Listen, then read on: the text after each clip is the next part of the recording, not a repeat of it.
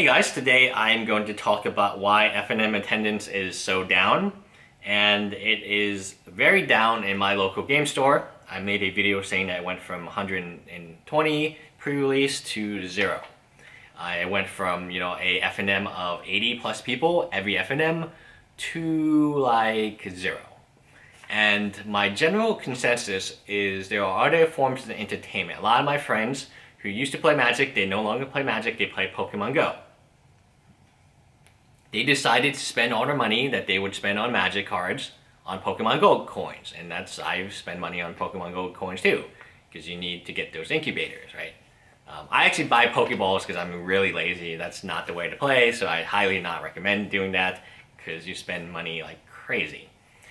Anyway, so why is FNM attendance down?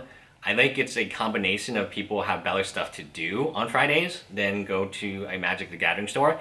I've always felt that way, and you can watch my first video, my second video, whatever, and it's not the greatest thing to do on a Friday night socially, especially if you're in college. In college, I didn't play Magic. I just went to pre-releases on Saturday, but I never played FNM because at the end of the day, like, it just wasn't worth it socially. Like, you can't tell your friends, I was at NYU, hey dudes, like, instead of going to a club or like going to a party or going to an event, NYU has really nice events and it's amazing school. I'm gonna go FNM. That's not, you're in New York City on a Friday night. You're not going to FNM. That's blasphemy, like in New York City at least. Manhattan, you're in Manhattan and you're going to go FNM. Life choices, right? And you're in college, right? You're NYU freshman, sophomore. It doesn't make sense. So at the end of the day, FNM was never a very good concept in my opinion because it really does ostracize people more. And here's the rationale I have as kind of a geek in high school, and it was very different from what it is today. As a geek in high school, you have to be social. Like, one of the reasons that people feel angry in high school or want to be a rebel and feel like they're treated unfairly is because they don't take the initiative to do stuff. If you like someone, call that person. Don't text her, call her. Be like, hey, do you want to go Friday night? Because Friday night is it's date night. It's literally date night. It's still date night when I'm 29. It was date night when I was 19. It was date night when I was 12. Like, it's always been date night. And you just call her up, call him or her up, depending on who you are, and go. Just go, like, and have fun. You can play Pokemon Go. Like, my significant other and I, we play a lot of Pokemon Go together, and it's something fun because he's a fitness fanatic, and I like catching the Pokemon, so I'm like, oh, I guess like I'll get the egg mileage, right? I'll show you my Pokemon account sometime. It's pretty cool. And just go. But you can't be like, oh, hey, dude, do you want to like go on a date with me to FNM? Like, what?